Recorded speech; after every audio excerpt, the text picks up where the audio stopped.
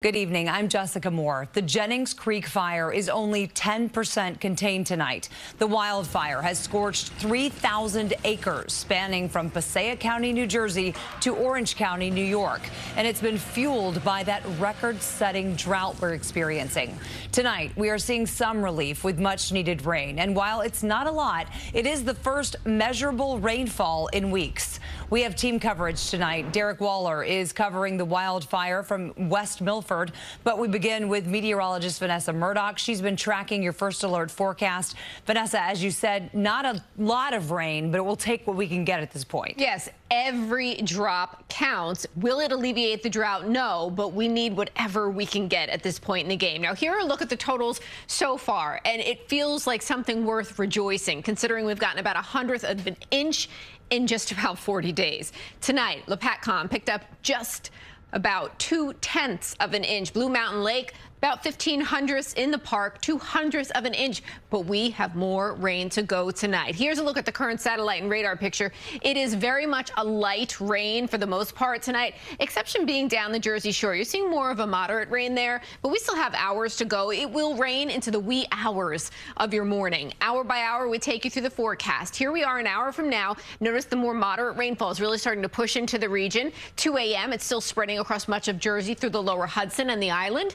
But then as we make our way closer to daybreak, the wet weather is making its exit. Skies are beginning to clear, and it becomes breezy tomorrow, which we do anticipate will again flare the flames out there. Smoke could again become a major issue after being squelched tonight by the rain, especially into both Rockland and Westchester counties. The smoke from that Jennings Creek fire could again be a concern tomorrow. Jessica, back to you. All right, thanks, Vanessa. The Jennings Creek fire turned deadly this weekend, killing an 18-year-old parks worker. The wildfire began Friday afternoon and could take days to get under control. Derick continues our team coverage from West Milford. What? New video showing that expanding wildfire along Greenwood Lake near the New York-New Jersey border. That raging fire, fueled by a record-setting drought, will continue to burn, officials say. Make no mistake, though precipitation is forecasted, that's not going to solve the problem that we have here with this wildfire. Firefighters whipping out leaf blowers to keep those flames away from homes. Structure protection, that is our #1 focus. Our whole neighborhood is, under siege, put it that way. Vinny Lanza took these photos showing that orange glow across the lake, his house right there in front. That purple house, that's my house. He's never seen anything like it. Our weather's changed so much. So we've had an earthquake, a tornado, and now a crazy wildfire. All that stuff happens all around our country, but we never had it happen over here. This fire season has shattered records, officials say, with 537 wildfires so far this season in New Jersey alone. That's roughly 500 more fires than we had this same period last year. We haven't had a fall fire season like this in New York since 2002. And it means fire crews are getting stretched to the limit. They've been running ragged here, and our #1 priority is to make sure that our folks go home at the end of the day. But one worker did not make it home. 18-year-old Derick Vasquez was an employee for New York State Parks. Fire officials say he was killed by a falling tree.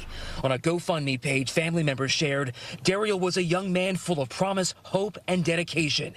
He was a Ramapo High School senior and captain of the baseball team. Here's a young man that's out there doing some really hard work. So I would definitely say, New Jersey sends its condolences to his family. There is a voluntary evacuation order for residents of Warwick, New York, as well as some power outages. Fire officials believe they can get this under control, but it could take a few days. In West Milford, New Jersey, Derick Waller, CBS News, New York. We do have some good news about another fire burning in Passaic County. A wildfire in the area of Cannonball Road in Pompton Lakes is now fully contained. The New Jersey Forest Fire Service says 181 acres were scorched, but no structures there were damaged. Stay with CBS News New York for the latest on the drought and fires burning in the area. You can get updates anytime on our website, cbsnewyork.com.